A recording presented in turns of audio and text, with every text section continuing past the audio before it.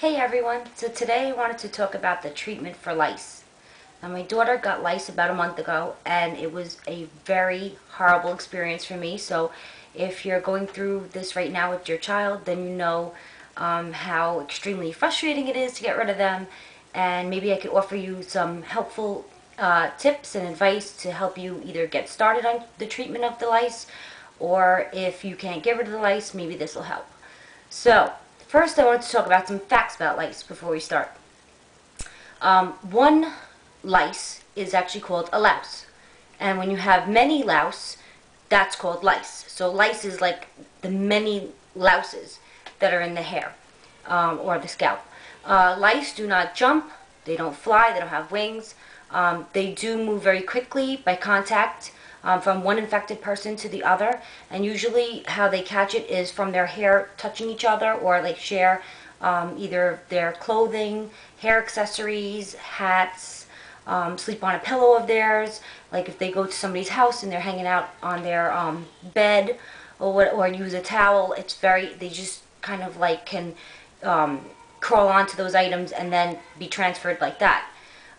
The female louse lives 30 days and she lays about 4 eggs a day. And she does need a male louse to mate with in order to have fertile eggs. But she can still lay eggs even if they're not fertile. Non-fertile eggs are usually whitish in color, I guess like clear. And then if they're fertile, they will not be clear. You'll probably see a little black thing inside of it.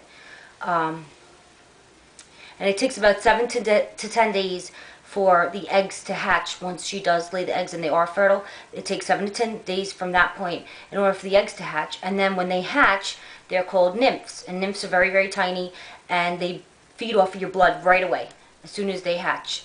And then it takes them about 7 to 10 days to mature to then produce eggs themselves. So it is pretty much a cycle that occurs when you get lice. So the thing is to stop the cycle at some point. So where you will find the lice is usually the nape of the neck, which is in this area near the back of the neck, the crown, which is in this area right here of the head, and it can be like towards the front or mostly on the top right here, and also around the ears. So you will be checking these spots to see if you see any eggs or lice. I noticed that I don't think the lice really hang out near the ears as much, but I did find like one over here and like at the nape and the neck. That's where I did find quite a bit.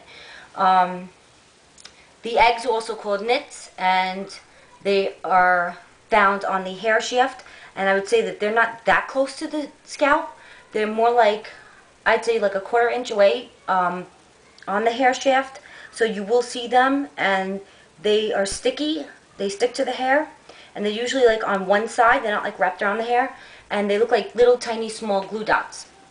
Now the things that you'll need to get rid of the lice is what I think would work the best. So I'm going to go ahead and explain to you what I think would work the best.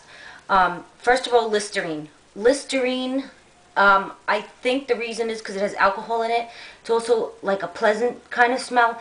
Instead of dousing your child's hair with alcohol, which would probably kill them, it would overwhelm your child and maybe like let them pass out. So I would just do the Listerine. Lice comb. So I'm going to show you a lice comb that I recommend. And this is by Rid. And it's quite expensive by itself, but it's definitely worth it. You're going to need one of these because it has metal teeth. So it grabs onto the lice and the eggs quite nicely. The lice kind of get trapped, especially when they're bigger. They'll get caught in the bigger teeth. And then the eggs will get, they're easier to take out with the smaller teeth. So that's why this comb is really, really good. You're going to need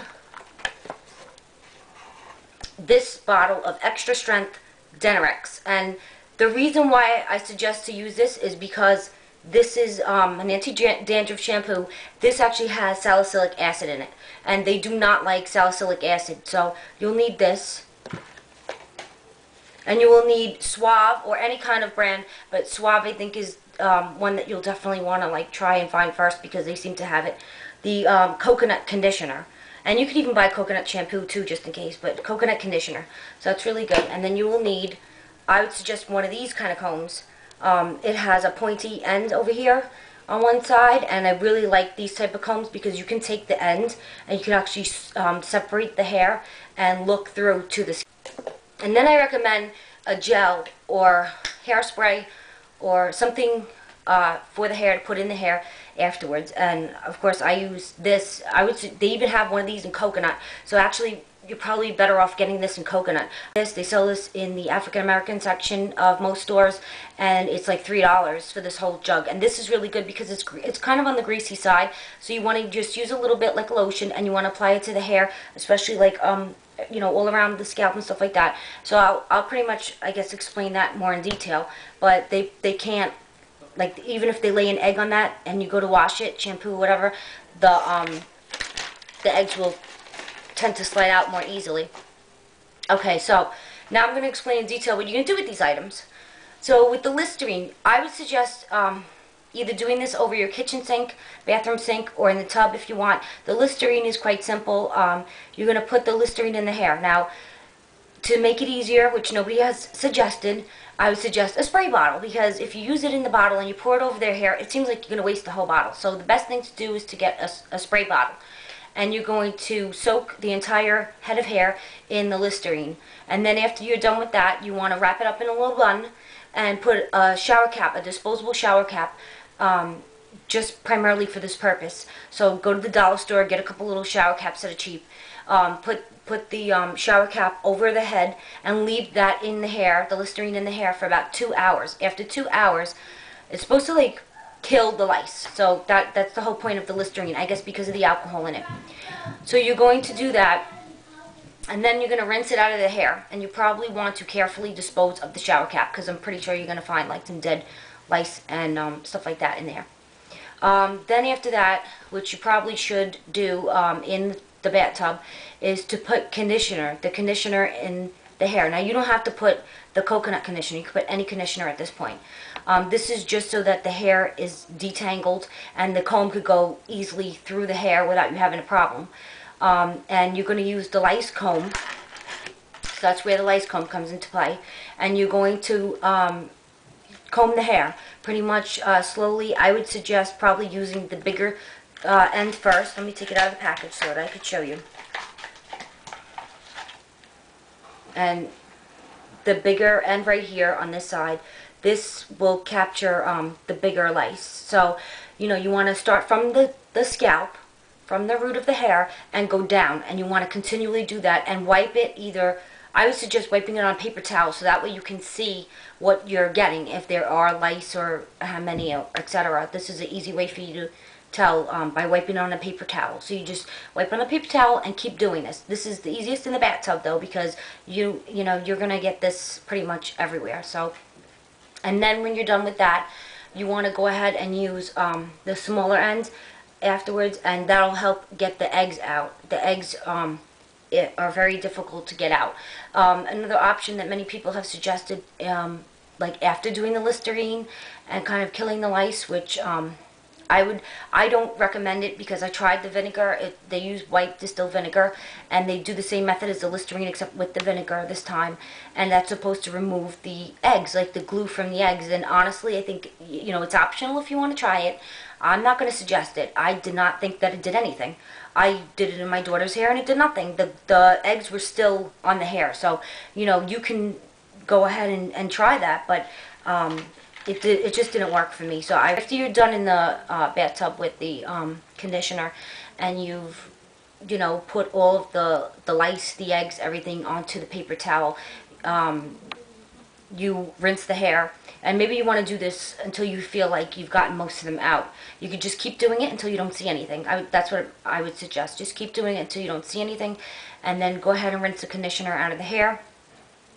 The hair is dry, I think you could kind of see the eggs better. So at that point I would say go through the whole head. Use this to go through each and every single section of the hair. This might take you a while. This is going to take you a very, very long time. You're going to go through each and every section and check for more eggs, check for more lice.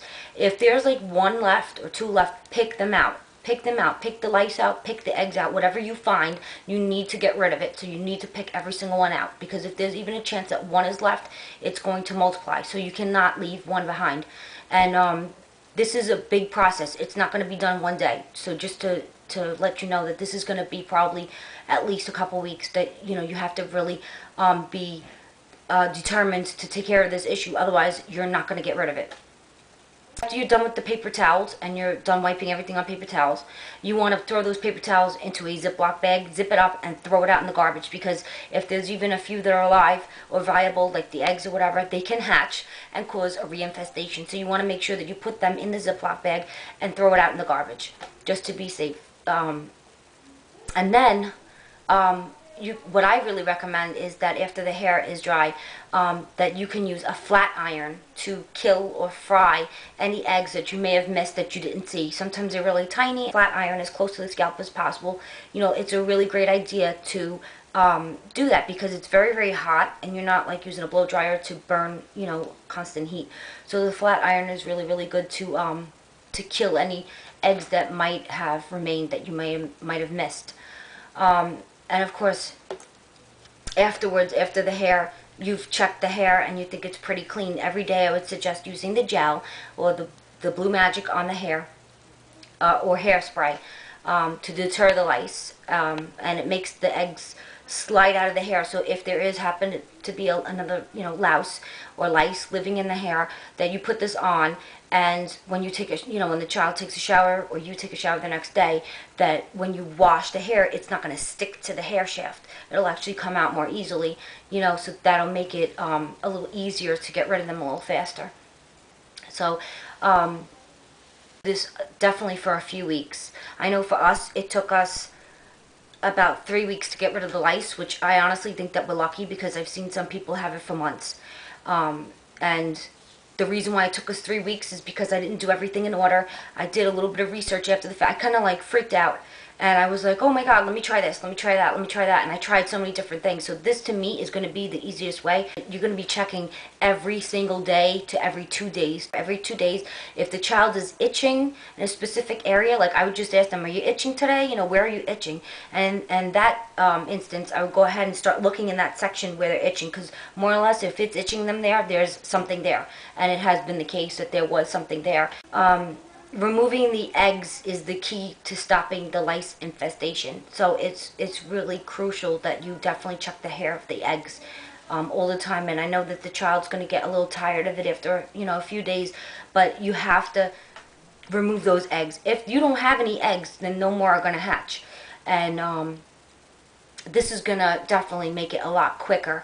So everything that the child has come into contact with, their clothing, their bedding, anything that they've put into their hair that's washable, pretty much anything that they've worn, and anything that those pieces have had contact with, you have to wash it in super hot water, and you have to put it in the dryer on high heat.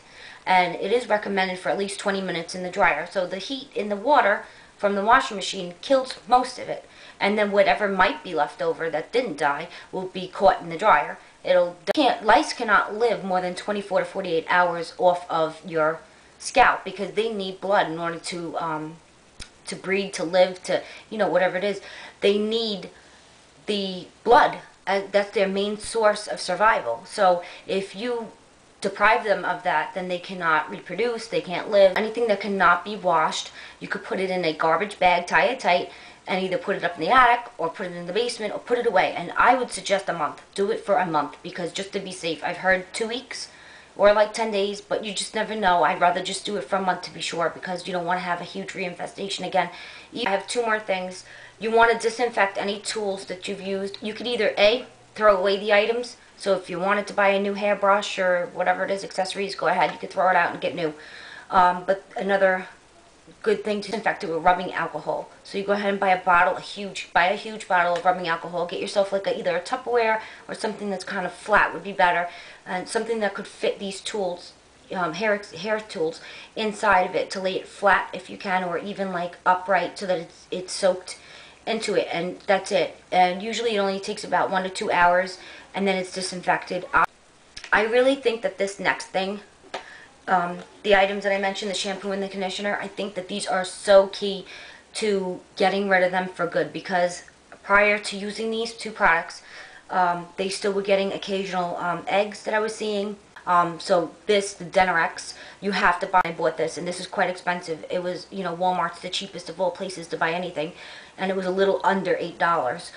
This is going to help. This is going to deter them. It's medicated, and you put it in your hair. You can kind of be careful with children's eyes, because it does, like, because it's medicated, it kind of like feels like it's burning their eyes. So be careful you don't put it in their eyes at all. I would suggest the first couple days letting them put this in their hair, wash with it like twice. You want to do like 2 shampoos, and then rinse it out, of course. And then afterwards you want to use the coconut conditioner. They don't like coconut for some reason. Lice do not like coconut. So I would suggest you put this in the hair, and they don't even have to comb their hair if they don't want to, you know, in the shower. They put the coconut in their hair, and then let them maybe just squeeze it out, not even rinse it out. That way the coconut is still on the hair. And I'm telling you, within a couple of days, I think right away, they started using this, and the itching, and I checked their hair, and it's gone. So I think that these two products together, after you get rid of the lice infestation, is going to work miracles. I know coconut, I've heard coconut oil a lot, and so if you can use coconut oil in coconut, it's like a clear one. You'll see it. They have blue, they have green, and they have clear, and the clear one is the coconut one. So this, you could do that afterwards. I would still suggest using the coconut conditioner. So that's it. If you have any questions for me, just let me know. I hope it's helpful, and I hope that you use some of these tips to hopefully get rid of whatever infestation that you're having right now at your house.